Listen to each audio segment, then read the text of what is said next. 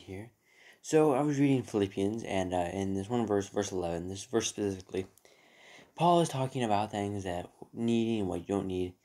And he says in verse 11, he says, "Not that I speak in respect of want, for I have learned, in whatsoever state I am, therewith to be content."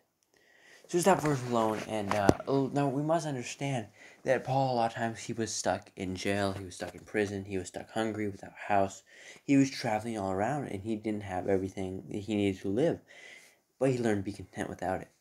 And now, I would say that it's more of a faith thing. He has faith his faith that he doesn't have, that he has the faith to believe that he will be provided for him.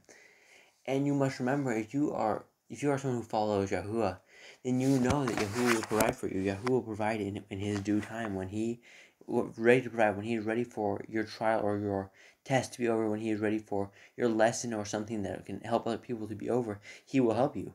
But you must understand that the Israelites, the people when they left, they were provided when they were hungry. They were provided bread from heaven, manna. And when they were thirsty, they were provided water from a rock. So, guys, Yahuwah can turn a stone into bread. He can rain down bread. He will do what he needs to keep his people safe. He always kept his people safe. So, if you don't have something right now, it is temporary. Be content without it, because Yahuwah will provide if you are following him. Alright? Yahuwah bless and shalom.